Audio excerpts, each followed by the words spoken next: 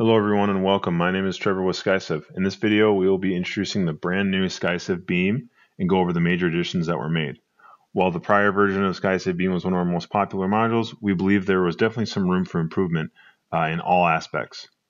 With that, let's jump right in. So right away, we can see that this is a newer, much cleaner user interface that takes advantage of the entire screen for the model space, which is going to help with easier readability of the loads, data, results, etc.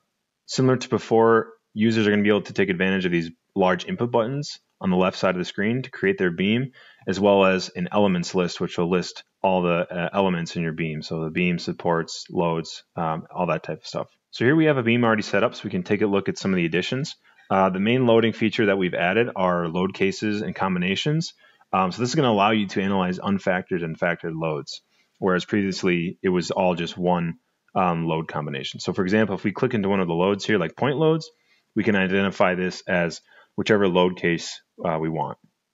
So for example, if we just put in a load just like previously, put in the position, the magnitude, now we can actually identify what type of load case we want. So we'll do live, add that, and now we have our live load here. So to further exemplify this, we have our beam as before with a few different loads here and some various load cases. So the point loads here are live. The distributed load here is a wind load, and then the moment is also a live load. So we have a variety of different loads here. We can also turn on the self-weight just as before, but now with the new beam tool, we can generate the load combinations by using the correct button down here and either adding them manually or just like in Structure 3D, importing them from the design code. So we'll select LRFD from the ASCE database here. We'll display those codes. All the load cases are actually assigned already. And then now we can just toggle which load cases we want in our analysis. So we'll just import those. Now we can see that it's also duplicated the load combinations for the roof, rain, and snow load. And what we can do is we can delete the duplicates since we don't have any of those loads. So I'll do that and we'll come back in a second. Okay, we have our loads now. We can hit save. And now we're ready for analysis. So lastly, before we run the analysis on our beam, another major modeling change is the ability to click and drag elements along the model space. So for example, if we grab and drag one of our point loads here, we can move it back and forth and it'll stick to the spot that we click it onto, depending on the grid spacing. You can do this with supports. You can grab and drag loads. Really any of the elements that are shown up on this side over here, you can manipulate just with clicking and dragging them along the grid space here. And if you make a change, as you can see, if we drag this over here, the tick at the bottom identifying where that is occurring will update as well. So move this back and we'll get ready for analysis. If at the end of the modeling stage you wish you had built this in Structure 3D because it's part of a bigger structure, say a frame or something, you can actually bring your entire beam with all of its loads and all the data that you've put into it already, including the section data, and bring it into S3D using this Open an S3D button. But with that in mind, let's run the analysis. So now once we've run the analysis results, we can see the brand new UI for the results. Similar to the prior version, we have the reactions, the member forces and stresses and stuff like that. But now we have the ability to view the summary of the results on the right-hand side as well.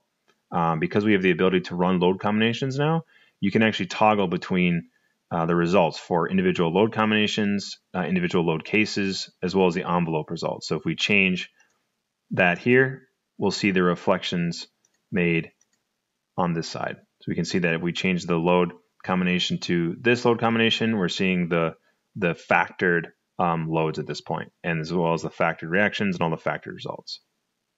So back over here, we can see that not only do we get the table version of the force extremes, reactions, and stress extremes, we also get a summary of the deflection results, member stress results, and material yield and material strength results. So these are all defined by the settings, as well as the material that is identified in your section. So for example, in this example, we have a material yield of 50 KSI and material strength of 65 KSI. That's just depending on the material.